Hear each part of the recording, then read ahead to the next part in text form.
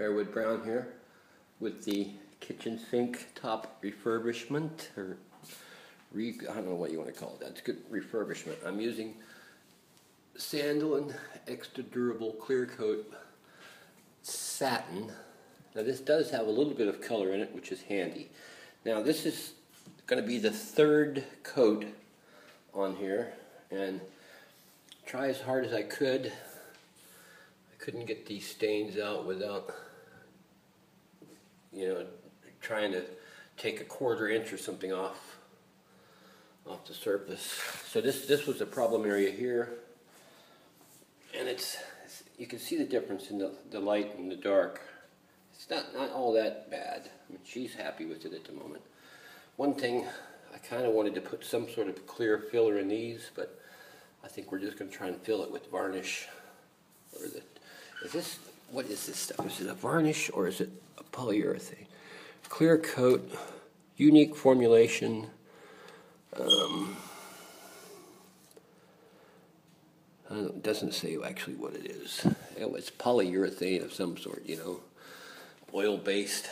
Now, what I've done so far, I've done about half of the sink this morning. And I'm using a 220 grit paper, and I used that little bit on that half. So that's how much material I've taken off that. Now, what it is you can see these little things that were floating in the air, basically, that they've landed on there.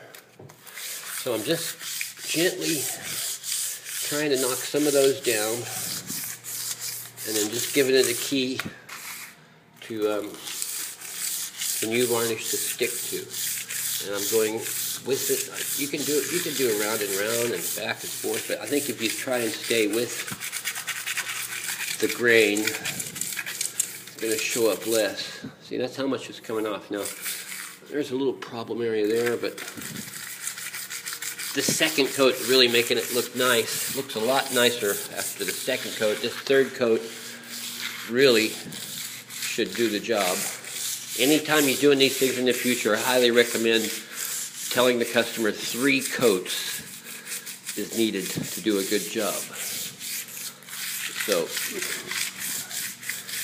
all this little stuff, I'm going to vacuum, and depending on how critical it is not to have any stuff in here, what you can try and do is reduce the amount of stuff floating around in the air somehow. Now, what I would recommend almost is damp mopping the floor.